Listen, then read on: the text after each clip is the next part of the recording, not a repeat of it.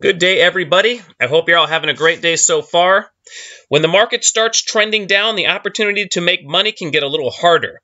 If you're not comfortable trading options and you don't like the potentially unlimited risk when you short individual stocks, a good alternative could be inverse ETFs or inverse exchange traded funds.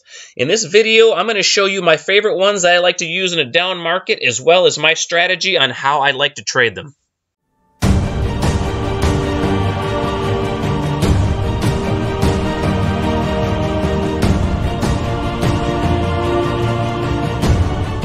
Now, if you are new to my channel, I like to find short-term and long-term trading and investing opportunities in typically lower-priced stocks. I like to find undervalued, underappreciated stocks with high growth potential and talk about all other things finance-related as well. If that's something that interests you, please subscribe to my channel so you don't miss any future trading and investing ideas. And also, I am not a financial advisor, so please do all of your own research before investing in any of these stocks. First, I want to go over exactly what an ETF is in case you are new to investing or have never used them before. An exchange-traded fund, or ETF, is a type of security that involves a collection of securities such as stocks that often tracks an underlying index. Although they can invest in a number of industry sectors or use various strategies, ETFs are in many ways similar to mutual funds. However, they are listed on exchanges, and ETF shares trade throughout the day just like an ordinary stock. Now, ETF share prices fluctuate all day as the ETF is bought and sold. This is different from mutual funds that only trade once a day after the market closes. ETFs can contain all types of investments, including stocks, commodities, bonds. Some offer U.S.-only holdings, while others are international. ETFs provide lower average costs since it would be expensive for investors to buy all the stocks held in an ETF portfolio individually. Investors only need to execute one transaction to buy and one transaction to sell. An ETF's expense ratio is the cost to operate and manage the fund. ETFs typically have low expenses since they track an index. For example, if an ETF tracks the S&P 500 index, it might contain all 500 stocks from the S&P, making it a passively managed fund and less time intensive. However, not all ETFs track an index in a passive manner. Okay, the pros to ETFs are you have access to many stocks across various industries, most have low expense ratios, and you get risk management through diversification. Now, most ETFs that exist focus on targeted industries. But the cons are some actively managed ETFs do have higher fees. Single industry-focused ETFs limit your diversification, and some have a lack of liquidity that can hinder transactions. Now, in this video, I'm going to talk about a strategy that I use to trade inverted ETFs or inverse ETFs, or I've heard them called short ETFs or even bear ETFs. Now, an inverse ETF is an exchange-traded fund constructed by using various derivatives to profit from a decline in the value of an underlying benchmark. Inverse ETFs allow investors to make money when the market or the underlying index declines, but without having to sell anything short. Now, a key advantage to using inverted ETFs versus short selling is that they don't require the investor to hold a margin account, as would be the case for investors looking to enter into short positions. And also, inverse ETFs can help investors hedge their investment portfolio, and there are multiple inverse ETFs for many of the major market indices. Now, the cons are inverted ETFs can lead to losses quickly if the investor has bet wrong on the market's direction. And inverse ETFs held for more than one day also can lead to losses. There are also higher fees that exist with inverted ETFs versus traditional ETFs. Because of the expenses, there's something that's called ETF decay, and I'll show you what that looks like in the charts in a few minutes. But basically, it's when you hold one of these ETFs for periods longer than a single day, the fund will lose money if the index's performance is flat, and it's even possible that the fund will lose money if the index performance has increased. All right, explaining that took a little longer than I hoped it would. I apologize if that put you to sleep, but let's get right into the strategy. Right here, I have the QID up, and that is the ultra short inverted fund that follows the NASDAQ. Now, what my strategy that I like to use is I like to buy one of these inverted ETFs. Now, I'm going to go over the 6 that I like the most, but we'll start with the QID right now. When the price breaks above this white line, and this white line is the 13-period exponential moving average. I typically like to use the 8-period exponential moving average, But in the case of inverted ETFs, I like to use a longer moving average because it helps filter out some of the false signals. And the market tends to trend up. So that means these inverted ETFs will tend to trend down. So if you're buying them, most of the time, if you're holding it, you are going to be losing money. So you don't want to be in these inverted ETFs unless you are very sure, or at least pretty sure, that the market is going to go down. So when price breaks above this white line, that's when I like to enter if it's held above it for 5 or more consecutive days. And a lot of times, right around that 5th day, you'll kind of get a pullback to that moving average, so it'll make it a little bit easier for you to enter. But getting out, you just want to get out when price is far away from that 13-period exponential moving average. You never know how far it's going to go. But you have to be rather nimble when you get in these inverted ETFs, especially when you're buying them to go up, because they don't trend up a lot of the time. But this is a great instrument to use if you want to hedge your portfolio when the market is going down.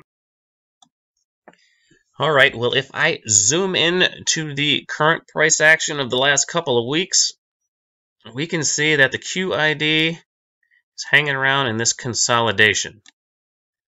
And I haven't bought any inverted ETFs yet. The QID is the one that I am looking at right now, but I don't want to be a buyer unless it breaks above this level. Breaks above that level, I think I'm going to start a position in the QID to hedge my portfolio. I like to buy some of these when the market starts going down because I have some long-term holds that I don't want to sell no matter what. So I like to get in one of these inverted ETFs just to make some money on the downside and hedge my longs. Let me get rid of these boxes. Let me back out of the chart and I will show you what ETF decay looks like. Let me go to the weekly chart. If you go all the way back to 2008, you can see that this ultra short ETF has just been trending down ever since, because not only has the market been in an uptrend pretty much since 2009, but the expenses that this fund incurs continues to drag down its performance. So you never want to hold these things very long at all. You want to be in these. Let me go back to the daily chart. You want to be in these when they break above this white line, and you want to be out of them when they break below it. You don't want no part of these things when the market is going up, because it will drain your account. If it gets down into this level, and there's probably still going to be some negative news about the market in the news, there's going to be a lot of negative bias. You don't want to hold this thinking that, oh, it's probably going to turn around and the market's going to go back down and this inverted fund is going to go up. You want to be out of it. You don't want to hold these things any longer than you have to. This is a very short-term hold, only to hedge your portfolio for when the market starts going down. All right, well, that is the strategy in a nutshell.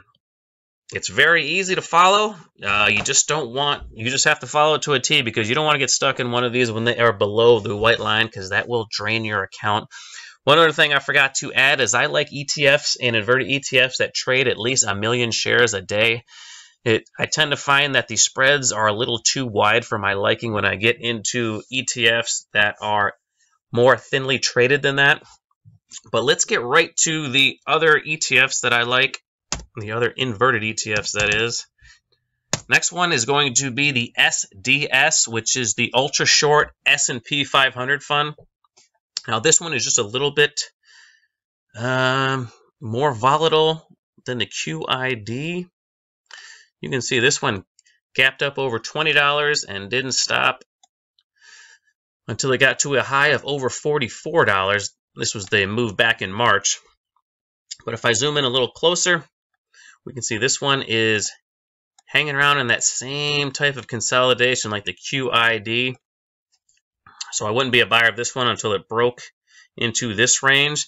But I got a sneaky suspicion that the market is going to head higher from here. So it wouldn't surprise me one bit if it does. break below this white line, and the market starts trending higher, which of course will make these trend lower. Get rid of that box. Let me show you the Dow inverted fund that I like to use. Is SDOW is the symbol. And as you can see, most of these charts are going to look relatively the same.